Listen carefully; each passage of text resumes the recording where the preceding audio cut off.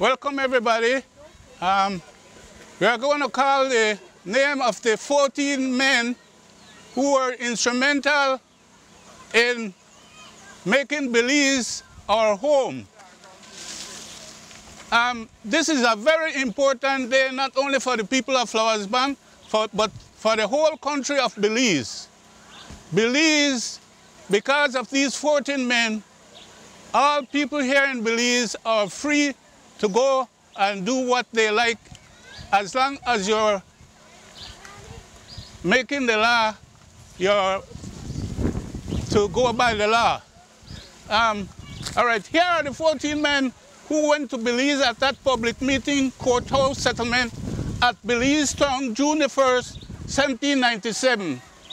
The question put to vote before the members in attendance at the public meeting with the impending Spanish invasion by sea from Yucatan, was it in the best interest of the settlement to evacuate or to stay, defend, and keep possession of our same?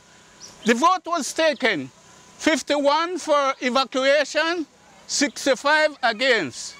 The majority against evacuation, 14, they are forever honored and so listed below. William Croft. Here. David Dawson. Here. George Rayburn. Here. Joseph Smith. Here. James Hercules. Here.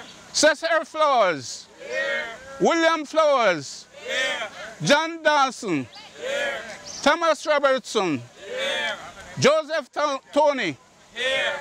William Pinder. Here. William Scott. Here. George Grant. Here. Adam Flowers. Here. Of these 14 deciding majority, all except Rayburn and Robertson were black. These 12 black heroes paddled their dories from Flowers Bank and village and along the Belize River Valley to cast their historic no vote in Belize Town. This vote was set the stage for the Battle of St. George's Key on September 10th, 1798. By voting to not evacuate, but to stay and defend, they bequeathed Belize to our children, ensuring that it was not forever lost to Spanish Mexico or Guatemala.